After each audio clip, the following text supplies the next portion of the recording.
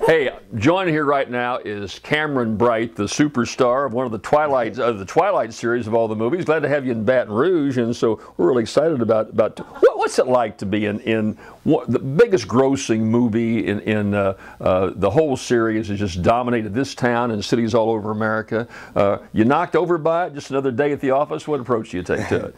Well, I don't know. I mean, for me, I just kind of live my life day by day, and I'm thankful for what I got. And I mean, it's definitely an honor to be in these movies, knowing that they're literally one of the biggest phenomenon when it comes to the movie industry in history. You know, next to a few others that have really made it through the different, you know, the saga or whatever. You know, different episodes and all that kind of stuff. And you know, this one is.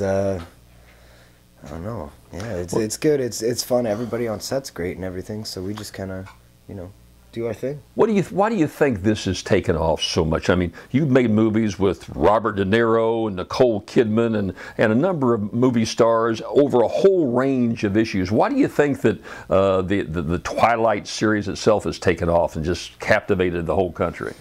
I'd say it started with the books. It definitely started with the books, and I think the reason why the books made it so far from more or less what I've gotten in my opinion in doing the Comic-Cons and being able to really meet the fans and everything is that, you know, it's not just, you know, 14 or 15-year-old girls. It's also, you know 40, 50-year-old mothers and grandmothers. You know, we've got the Twi moms out there and everything that, you know, that show up to all our events. And Twi moms is what you call them? Twi moms, trust me, we do. And they're amazing. They bake us cupcakes and treats. They're amazing. They're amazing people.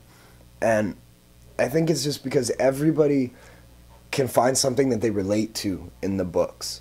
And that's the biggest thing, is as soon as you can relate something that you see in a book or on TV or on a big screen, and you can relate it to your own life, it becomes a part of you.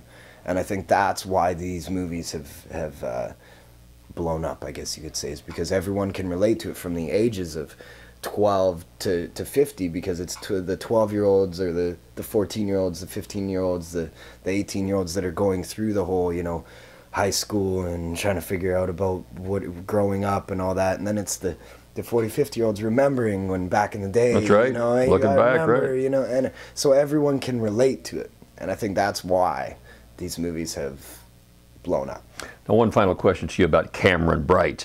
If you were offered 20 roles, you know, you could kind of pick the role you wanted. I mean, what would you ideally like to do? If you had your choice of your big movie that you'd like to do, would it be something along this line? Would it be an outdoor movie? Would it be a Western? I mean, there's so many, something in the city. What ideally would you like to do if you had your druthers? I think right now the one thing I've always wanted to do is a World War II movie, like a World War II movie. That's it. That's all I've ever wanted to do. Like, I've always wanted to do as much as I can and cover as many different fields as I can, but I've always wanted to be in a World War II movie because I like that World War II history and all that kind of stuff. You're down in Louisiana doing this film right now. We've got the World War II History Museum down in New Orleans that all of our family was very involved in. I hope you have a chance to go down and look at it. So. Well, look, good luck to you. We're glad to have you here. We're honored to have you here to join us, and we hope to see a lot more successes for you, and hope you do that World War II movie. Yeah, all right. Who knows? Take care.